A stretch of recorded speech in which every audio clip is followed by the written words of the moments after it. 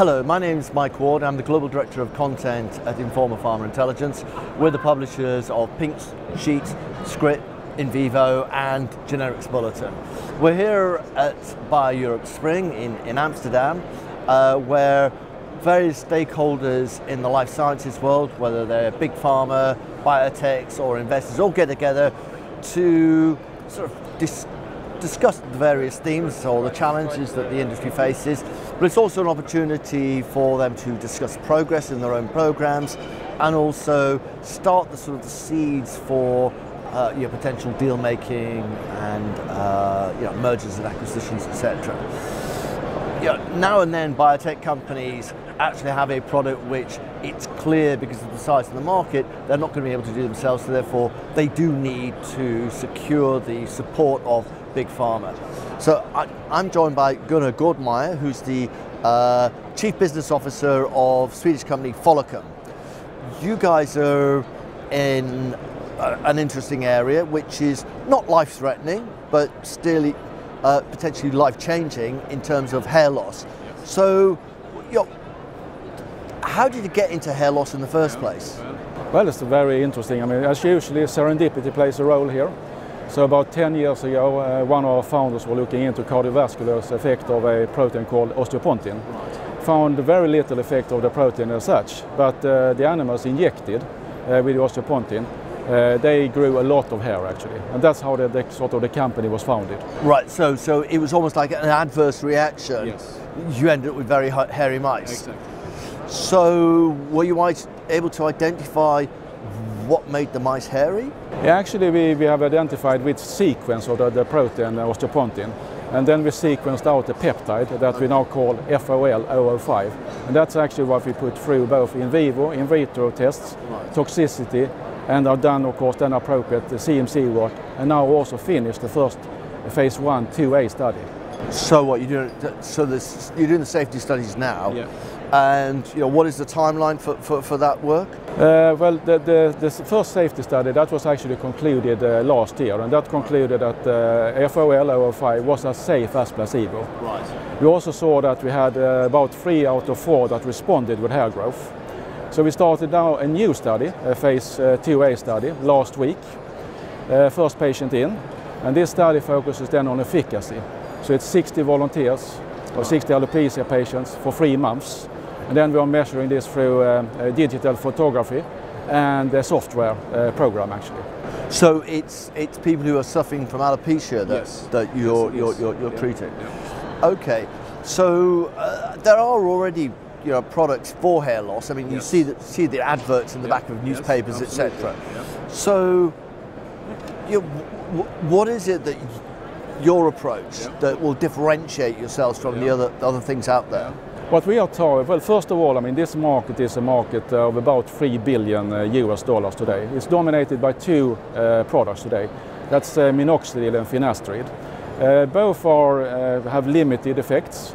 They have, I would say, quite severe side effects and a low number of responders. So in our profile of FOL005, we are targeting something that hopefully can get better efficacy than minoxidil, that will be safer than both minoxidil and finasteride, and also that have a sort of a very attractive topical formulation for application on the scalp. So the phase 2A trial you're doing at the moment, that's a topical? No, that's actually an injection, and the reason for that is that we have to go stepwise, because last year was the first time that we put the peptide into man. This year we are looking into then efficacy, and if we then add a topical on top of a new peptide, and we had an inconclusive result of the clinical study, then we wouldn't know if it was the topical formulation or the peptide actually that was the Okay. So it's almost a kind of a sort of a placebo. Yeah, you can say that. Yeah, sure. In terms of like you're actually sort of demonstrating that the active actually is doing what it should do. Yeah. So the way that the product would work, I mean, is it one injection and then that stimulates the follicles, or is it something that is continuous? Well, as it looks today, I mean, we have tried both twice weekly and 3 times weekly, and it looks like 3 times weekly is the optimal today. Then again, we have to compare with, for instance, minoxidil, and minoxidil is given twice daily. So we think also we have an advantage, I mean, versus minoxidil in that sense that you only have to apply it 3 times weekly to get the hair growth that you're after. Right. Okay. And so I mean, it's not a life-threatening condition.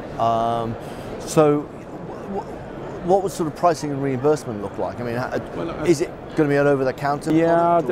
I think that as this is a new peptide, probably for the first couple of years it will be a prescription only in most markets. Maybe with the exception of Japan, where minoxidil was OTC already from start. But in the rest of the world it will probably be prescription, followed by maybe OTC then within 2 years' time or something like that. Okay. So what is the sort of timeline projection for the development of both the injectable and then the topical? Well, the study that we just started last week, that will read out in Q3 this year. Okay. That means that we can start the next phase 2 study with topical formulation on scalp already in January 2019, with a readout in Q3 2019. And at that point you then sort of look to do the phase 3? Well, at that time, I mean, we have already planned then the phase 3, so that we could start then early 2020. Right, okay. And I mean, it's a big market. I mean, you mentioned already billions of dollars. So, yeah, a company like Follicum, I mean, who's backed you to date? Well, today, I mean, we are a public company in Sweden. So we are on one of the public lists. We have the main owner is Swedish Growth Fund with about 12%. But the rest, of course, I would say ordinary people that invest in shares. So you got a lot of retail investors. Exactly.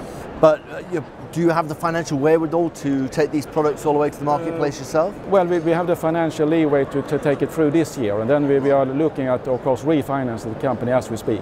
Right, okay. That would be what, through a pipe or through a follow-on offer? We haven't really decided yet. Oh. Yeah. So, but you are looking for partners? Absolutely. At what point would you bring on a partner?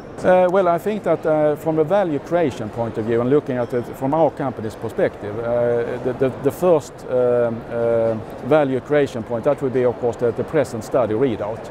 So then we are talking about September this year. What, of course, is the ultimate proof of principle here, or proof of concept. That's, of course, the scalp and topical, and that will be then at the end of 2019. But we already have a couple of companies that are very interested in looking into this sort of in more detail. Right. And the molecule, I mean, it's for, I mean, it was developed for a different area, and you sort of say in the cardiovascular space, and it didn't work. But it does have, this impact on hair growth. Are there other indications beyond sort of treatment of alopecia that you'll be looking to? Yes, I think that, for instance, hair inhibition, which is an equally large area as hair growth, is of course one of the first areas where we have actually some preclinical data already. Right. So we lack a little bit of resources today, I mean, to really pursue this. Other areas is, of course, in general, areas within tissue, skin and hair. And we can think of areas, for instance, like, just to take a few examples, wound healing, maybe psoriasis, maybe other areas in that. Okay. So Follicum, are you a one-product company at the moment, or do you have a pipeline? We have a small pipeline in the sense that we are looking into not only hair growth, but also hair inhibition. Yeah. And then, of course, the topical formulation to go with that. And the newest is that last year we filed a patent in diabetes, because through, again, a serendipity finding, we found that most of the substance that we have with our peptides actually is going to the pancreas, and it goes then directly to the Langerhans islets. Okay, right, yeah. Okay, so that's something else that you exactly, but that's very early stage today. Okay. So this is a partnering meeting. So how much, how attractive is the sort of the hair loss story? I think it's quite attractive, surprisingly attractive, and I think that this is, of course, there are a couple of reasons for this. First of all, if you look at the pipeline of products, it's very, very thin. So you have maybe 6 to 8 projects that has been in phase or is in phase 1, 2.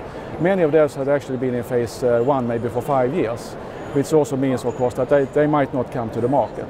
So in essence, you have maybe 2 or 3 products that are actual product candidates for hair growth. So that's one reason. The other reason is, of course, the big and growing market, about $3 billion US dollars. Yeah. But you know, sort of big pharmaceutical companies. I mean, are they sort of? Are there many people that you could actually partner this project with? There are. I can take the example. This week I have about 20 meetings with pharmaceutical companies that have some interest in dermatology or hair regulation. Okay. Good. Well, okay, that's good. Thanks very much for stopping by. Thank you.